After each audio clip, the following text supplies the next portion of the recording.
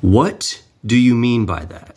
Before I became Orthodox, there's this great book I read by Greg Koukl called Tactics. In it, he talks about a handful of strategic questions that Christians can ask in dialogue with other faith traditions or non-believers that serve to shift the burden of proof back to the other side rather than assuming it all on your own shoulders, simply by asking clarifying questions that then require the other side to define their terms more precisely. One of which is, what do you mean by that? It's a simple question, along with, how did you come to that conclusion? Now, what's interesting is that I didn't realize at the time I would eventually be applying these to my own epistemology, which would challenge certain Protestant presuppositions I had. Like when someone says the Bible is inspired, what do you mean by that?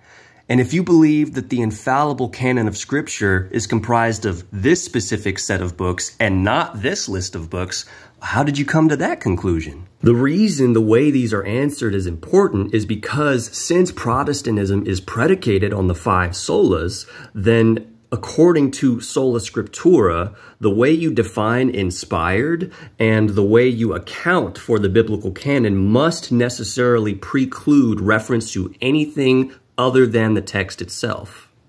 And it is valid to make that move, but then you're violating the solas and moving away from Protestantism and towards orthodoxy.